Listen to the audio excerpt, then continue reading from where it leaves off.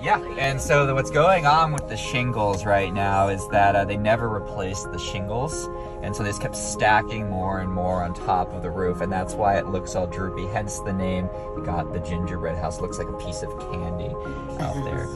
I believe something like in the mid-1800s or so. Wow. Probably when it was built. It's fairly newer real estate, but it's a fun spot to check out. What is the roofing made out of? It's shingles. Yeah. But instead of Looks laying like a it fairy flat, house. Yeah. Oh, I see it now. Now I see it. It's Yes, like a yes, fairy yes. house. What's it You like? can see there's a Left, and then it kind of goes at the base of the summit here, but then loops back up, and it gets a little bit steep. So those steeper sections coming up and down is where I would personally want to have traction. So I don't think anyone's gonna say no. Oh no. We've got some mics and spikes.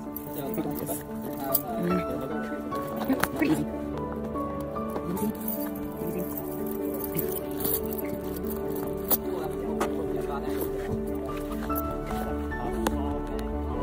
Here you can't see it, which will overlook Tyringham here, which will then loop us back down through the field and bring us right back to the van. So it's a loop hike. That being said, you know, I'll probably nerd out a little bit, talk about the woods, talk about some rocks, maybe some things that are going on here in the Appalachian Trail. So I'll have some stopping points while we're doing it.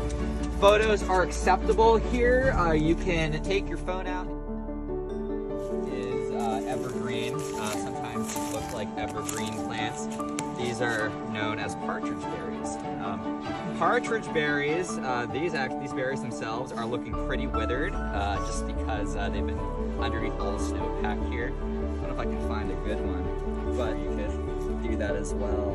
Actually, some old growth here that I've noticed. It's not quite easy to identify, but I just know since the summer, this is known as jewelweed.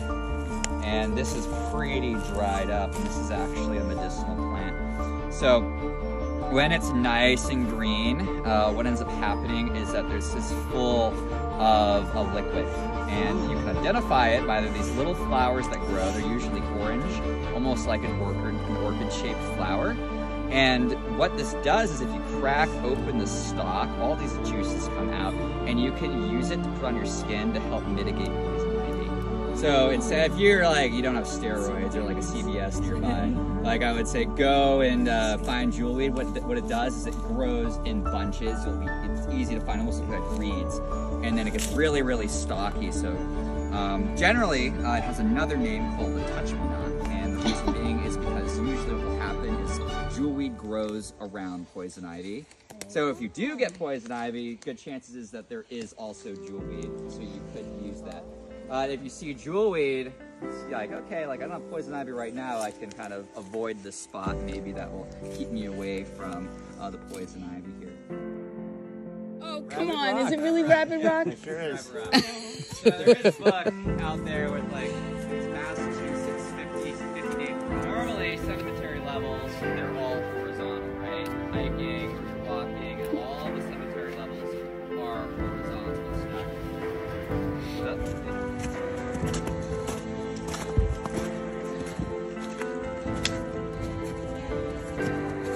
So where?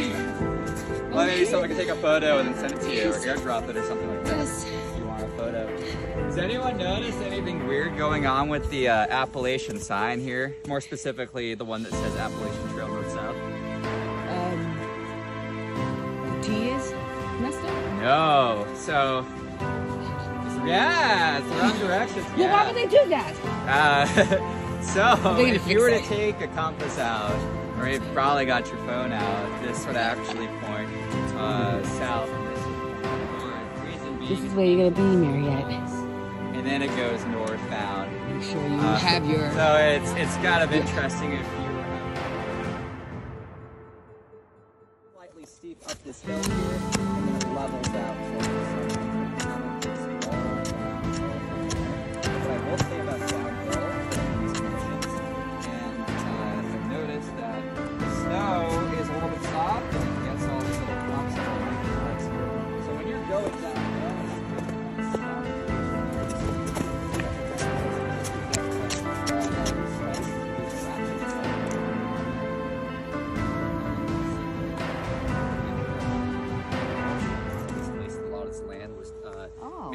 sheep farms. And so a lot of sheep farms, and then we had paper mills. That's another big thing here, making paper. Over in Lee, there's a lot of paper factories. Not a lot of quarrying going on here, but kind of. If I hadn't told you that, we were actually practicing Shinrin in our own way, right? We're out here, we've all made a space for ourselves, and we're all taking in these essential oils, whether we know it or not. We're smelling the air, we're hearing the sounds around us, and we're having this immersion. And you may have noticed, you know, after we got up here to the summit, it got kind of quiet after we took our photos here. We all found our own space, and maybe you noticed something happening with your body. Maybe your heart started slowing down after you got from hiking up here, and your breathing steadied a little bit.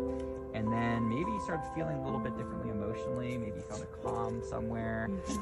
Maybe you started letting your mind wander a little bit, or maybe you just kind of looked around and started touching the trees or feeling the ground through your feet here, not knowingly, but just actively doing that. And all it takes is about 15 minutes, 20 minutes to be outside in order to reap these benefits. So for those who have really busy lives, you know, working like 40 hours a week, 50 hours a week, 60 hours a week, it is really beneficial just to get out, whether that is, even if you're in Boston or New York, you get outside, go to the coffee shop, maybe go to the park, read a book or something. Just get outside away from your work environment and breathe in some air, or at least schedule something for yourself. You're going to notice a change in how you're feeling and how you're doing, both physically and emotionally. And so what's great about these essential oils too is it also helps enhance memories, right? So when you smell something, usually you start remembering something, right? So this smell here is probably going to help you remember that time you celebrate the holidays. Maybe you're sitting around the dinner table eating something with your family, or maybe it's a tree, it smells like the forest. Maybe it's that campfire you were around, or maybe that hike in the woods you went somewhere, or maybe it takes you elsewhere. Near Glacial Rock or by water, usually find us. Sports, you guys, how pretty is that? Beautiful.